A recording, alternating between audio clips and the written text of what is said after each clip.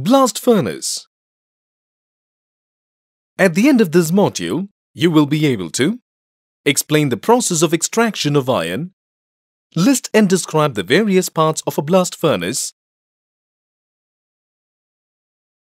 Did you know the world's first ever metal bridge to be built was the Iron Bridge? It spans the River Severn in Shropshire, England. And that the Eiffel Tower in Paris is made of more than 18,000 pieces of iron? Every day we come across innumerable objects from nails to skyscrapers to bridges which are made of iron or have iron as an essential component.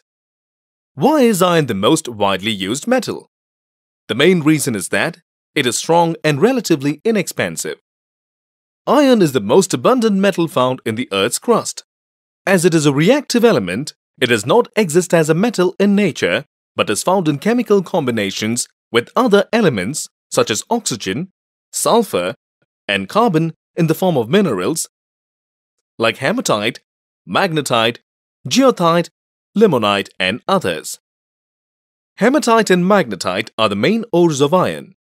Ores are obtained from the earth by mining and iron is extracted from them. Have you ever wondered how iron is extracted from its ore? Iron is extracted from its ores in a blast furnace. What is a blast furnace? How is iron extracted using a blast furnace? Come, let us find out. Let us take a look at the different parts of a blast furnace and study their functions. The blast furnace is a huge furnace used to extract metals from their compounds using a suitable reducing agent.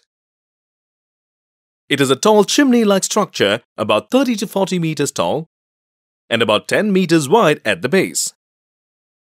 It is narrow at the top, increasing in diameter downward but narrowing again near the bottom.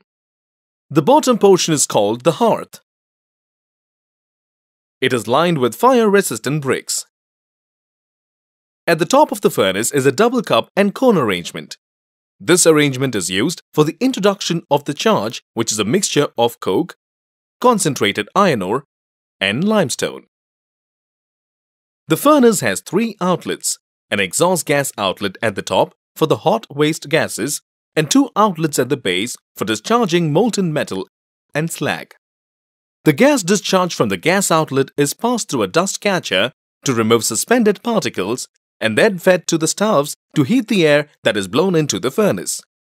At the bottom of the furnace, there are 2 nozzles called tuyers, through which hot air is blown into the furnace. This process is called blasting, and that is why the furnace is known as a blast furnace. Extraction of iron from blast furnace. At the end of this module, you will be able to describe the working of a blast furnace. Let us now find out how iron is extracted from its ore in the blast furnace. Before the ore can go into the furnace, it has to undergo certain preliminary treatment like concentration or dressing and roasting or calcination. Iron ore mined from the Earth's crust contains impurities such as sand, rocky materials, limestone, etc. The impurities are collectively known as gangue. The gangue must be removed before the metal can be extracted. The process by which impurities are removed from the ores is known as concentration or enrichment. To begin with, the ore is crushed into small pieces in a crusher. The crushed ore is then powdered in a grinder or pulverizer.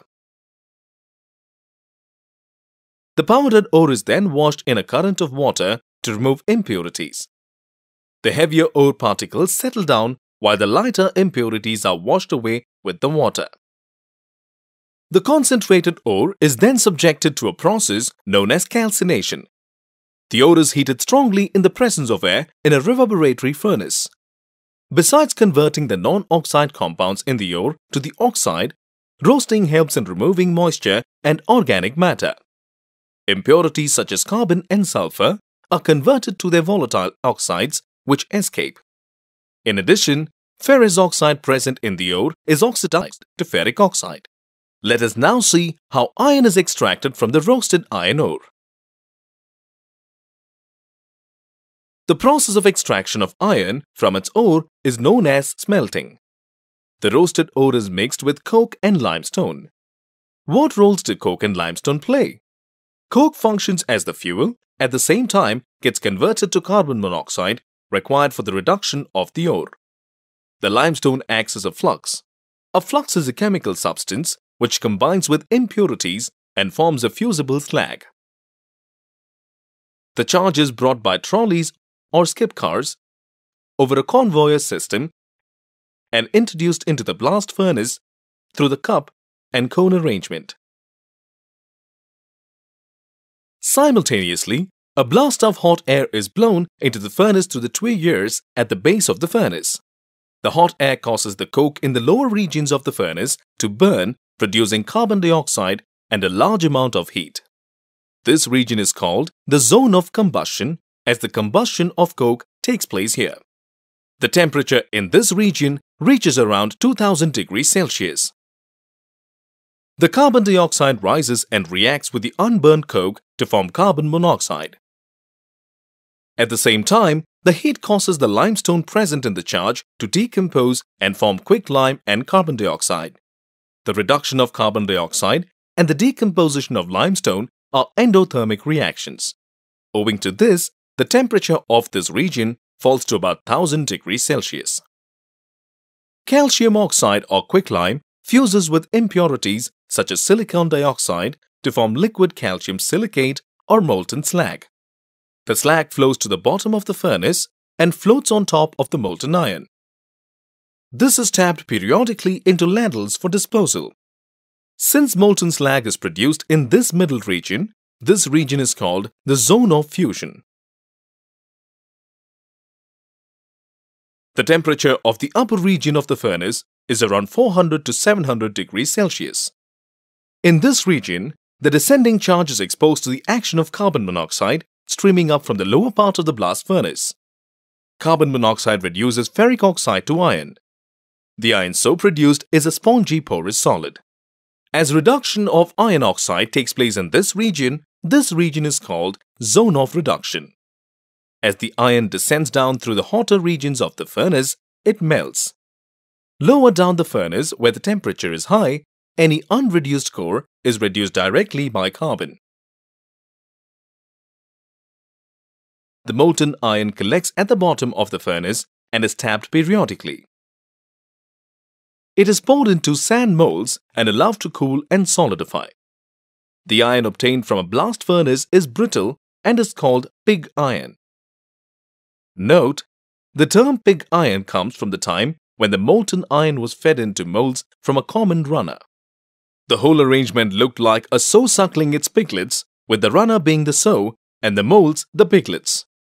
The solid iron ingot removed from the molds were therefore called pigs.